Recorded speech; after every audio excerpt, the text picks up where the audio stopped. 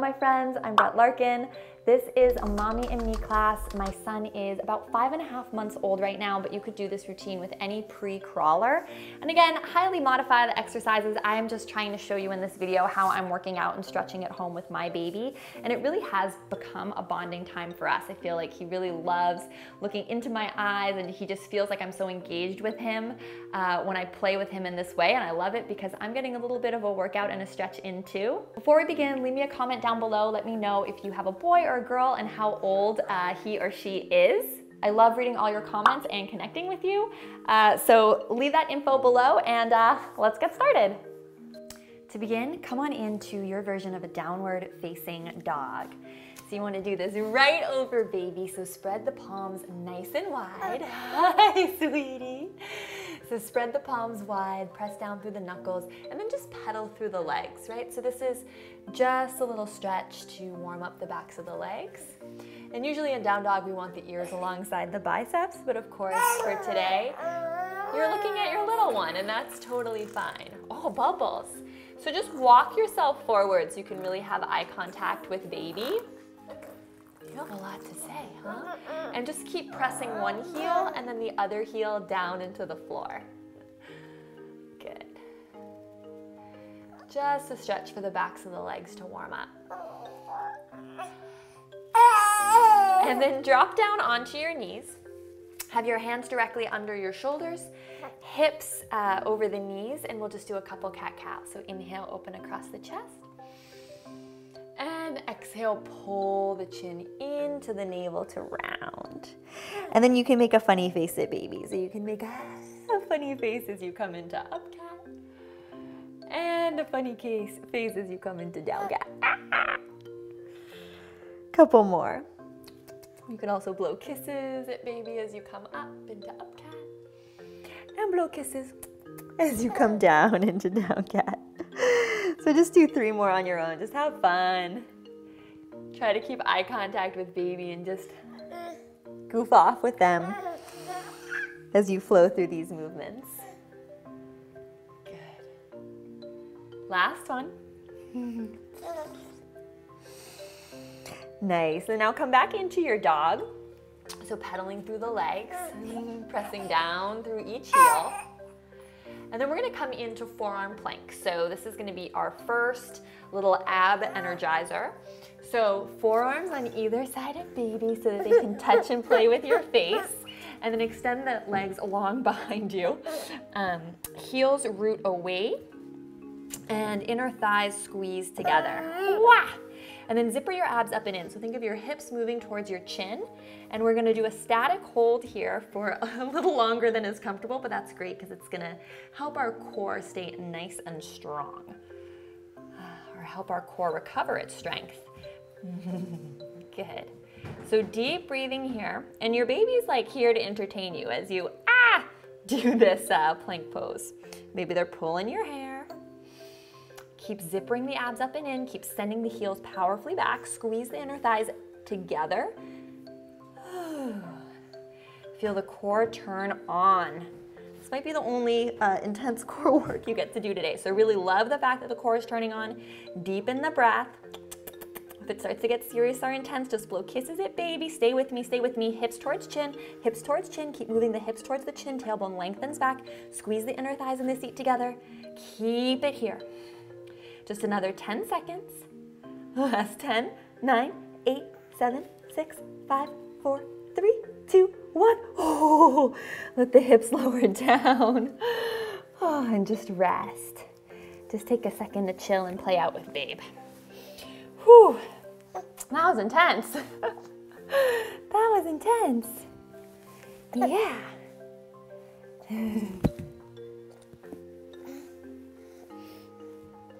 Super intense.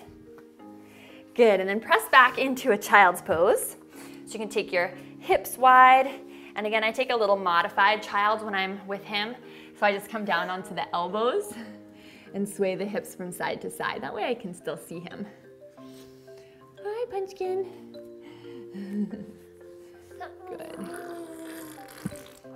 So for those of you who did my first Mommy and Me routine, you know that we kept baby in this position for the whole routine. So for this new one, I wanted to show you some things you can do with baby in front of you. So you're gonna change baby's position right now from being at the front of the mat to being on the side of the mat, which means you're gonna want like a little blanket for him or her. So I have this baby yoga mat for Alex, but you don't need that. You could just put just a blanket, just something so that they're comfortable right in front of you. Come here, sweetie. Okay, perfect. So once you've got baby into this position on the side of the mat, this is when you're gonna now come up into a wide-legged forward fold. So toes in, heels out. That's gonna give you the best stretch along the backs of the legs. So again, make sure it's like you're pigeon-toed. So toes in, heels out. Your legs should be one leg's distance apart. And oh my gosh, I just love hanging out here and getting a stretch in the back of the legs as I gaze into baby's eyes. So remember, all the work you do in this yoga little routine is gonna go deeper if you do yogic breathing. So just try to breathe in and out through the nose, making those inhales and exhales equal length. Breathing in this way is also just gonna help calm your whole nervous system. So if things don't go so well later in the day, you'll be nice and calm. We're nice and calm because we did some yoga. So here I like to roll into the heels and then roll into the balls of the feet as well. So getting a nice stretch in the backs of the legs. And then you can let your head fall into baby, or you can scooch them back and tickle their feet.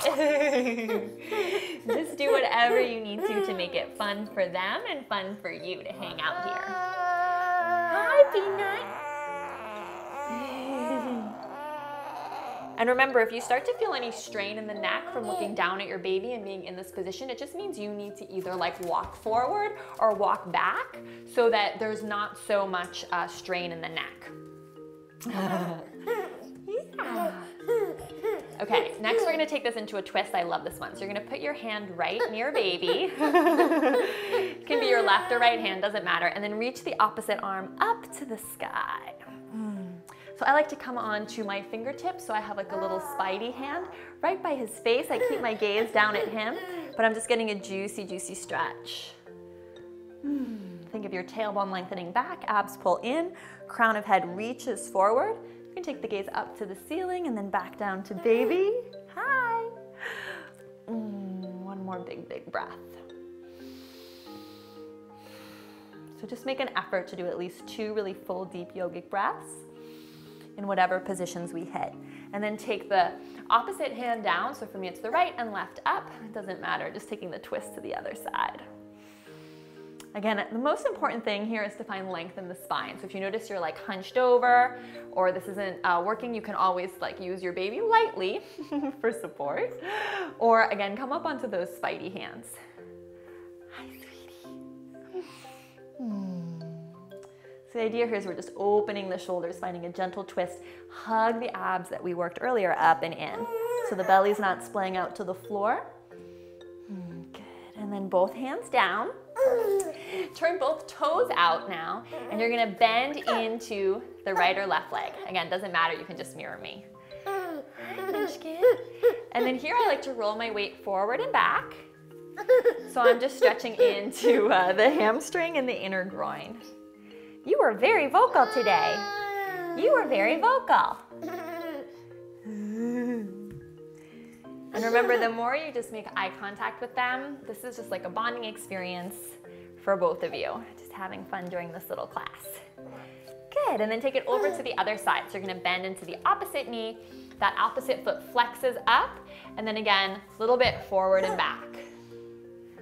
Good. You lifting your hips off the ground? Wowee. Good.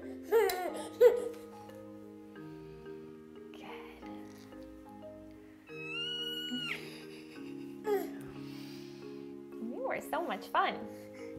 Okay, and now that we've opened the inner groin and the inner thighs, we can optionally take this into a squat. So a couple options, you can just press the elbows into the thighs. Try not to press right onto the knee because that feels kind of ouch, but just into the inner thighs and then just rock side to side here. I love this because it opens up my low back. And again, the inner groin just feels great. and I can look directly into baby. Back of neck is long. Hi, Munchkin. You're rolling around. Remember, 2 deep yogic breaths in each pose is our goal. So deep breath in and out and in and out. Good. And then if you can, take this all the way down into Malasana, squat pose. So traditional yogi squat. If this isn't an option for you, you can just sit in butterfly position. So just come to sit on your bum with your soles of feet touching. Hi, cutie. So if you are in Malasana yogi squat, press the elbows into the inner thighs and then really resist that. Press the inner thighs back into the elbows. Especially if you're carrying your baby around a lot, this is great because it's super therapeutic for your low back. And you can gaze down at him or her. 2 deep yogic breaths, in and out through the nose.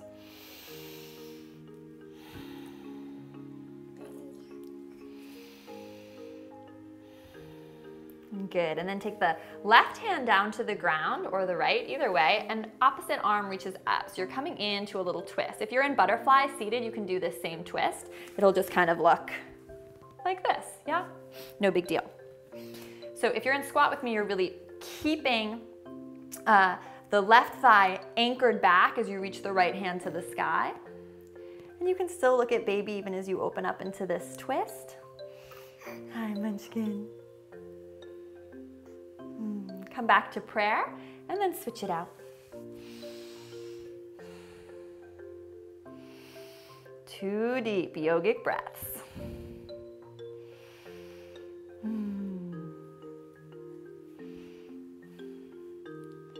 Good. Nice. And then come into butterfly pose if you're not there already. So the soles of the feet don't have to touch. I'm actually going to take the soles of the feet today about as wide as his head, basically. So in my previous routine, you saw that we rested his head in the soles of the feet. You're actually going to do butterfly with the soles of the feet wider apart, as if he were a block that you put between the soles of the feet. This actually makes the stretch a little more intense for the hips and inner groin, so see if you like it. Inhale, get tall first, and then exhale, fold over. And this is the place to give kisses or blow bubbles or get kicked in my case right now. Hi. Hi. From here, just sway a little bit side to side, continuing to open up the left and right side of the low back.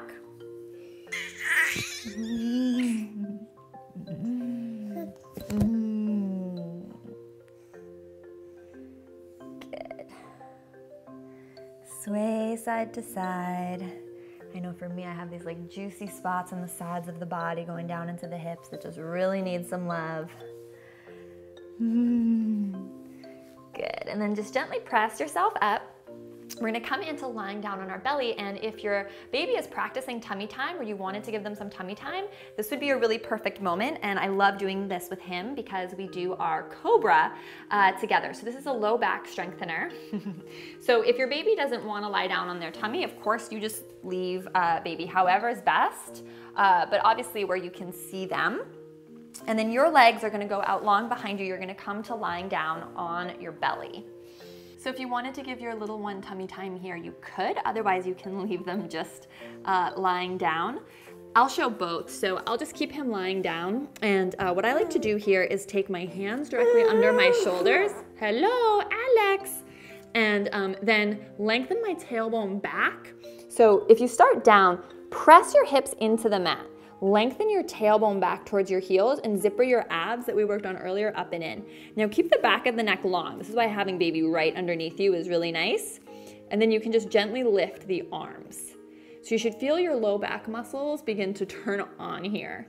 Keep pressing the tops of the feet into the mat. Think of the inner thighs spinning up towards the ceiling. Lengthen the tailbone back. And you're just testing yourself out here with no hands. If you like, you can reach the arms behind you, interlace the fingers, get a shoulder stretch here because we did some twists and we opened up the musculature around the shoulder girdle that should allow us to maybe come into this. Otherwise, just arms out wide, or hands hovering. The key here is that you're lengthening the tailbone back and really pressing the hips and the lower part of your pelvis into the ground like crazy. Look at my legs here. So this is my knees on the ground, dead legs. This is my legs activated, kneecaps lifting off the mat. So I'll show that again, dead legs, kneecaps lifting. So doing a static hold here, letting the low back muscles warm and turn on, again, really important because you need these low back muscles to be strong to carry your baby. Hello? Hello, do you want to look at me? No? We're just gonna stay here around 30 more seconds. Stay with it. Remember, aim for that 2 deep yogic breaths. See if you can lift a little higher. Keep pressing the hips into the mat. Keep pressing the tops of the feet into the mat. Think of the inner thighs spinning towards the ceiling. So you don't want sharp shooting pain in the low back, but you do want to feel like the low back muscles are turning on. We're here for 3, for 2, for 1. Good, and then let that go. Press yourself back into a down dog. So child's pose I think is just too intense to take after that. So you're just gonna press yourself back into a little down dog. Stretch the backs of the legs and stretch out the low back.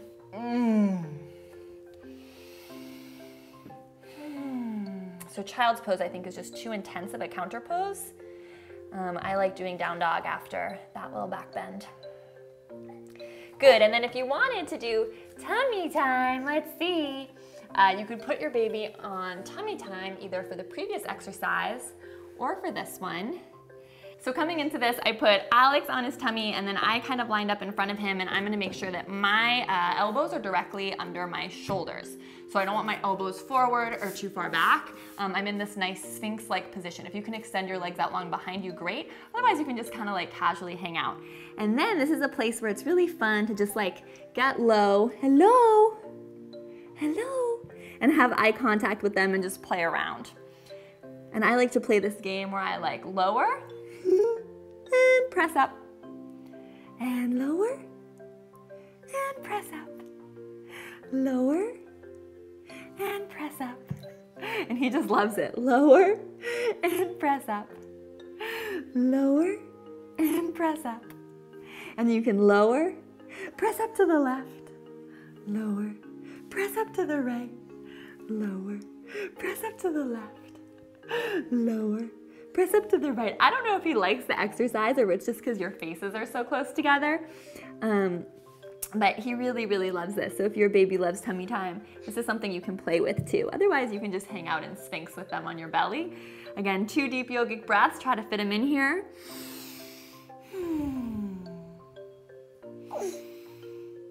Wow, you're so strong. Good, and then we'll close and end with a final little ab exercise. So come to lie down on your back and bring baby with you. Now, if your baby's really newborn, this might be too much, in which case you can just have them alongside you. Otherwise, come to lie down on your back and bring baby with you. So you're gonna have soles of the feet on the floor.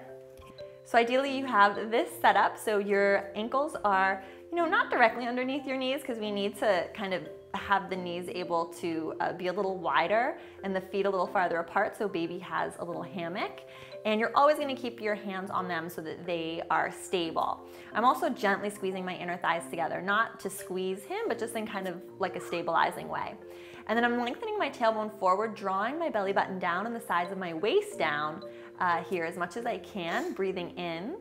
And then exhale, curling up to see him. Hello. Now try to keep the head and neck relaxed and just think of your belly button moving down and the sides of the waist moving down. Ooh. And you can reach forward if it feels safe. He's trying to do the exercise with me, I feel like. Peanut. And then you can lower down.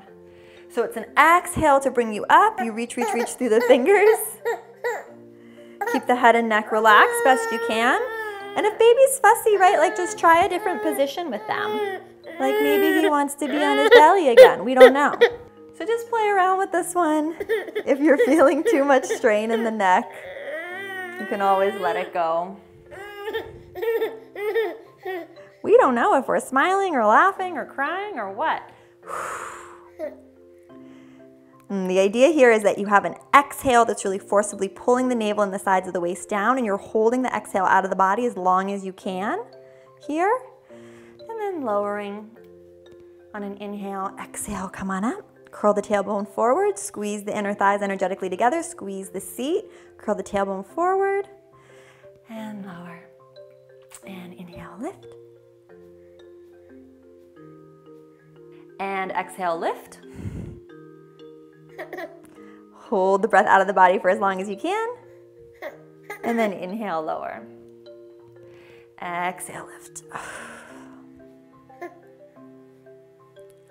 And inhale, lower. Just do 2 more, play around.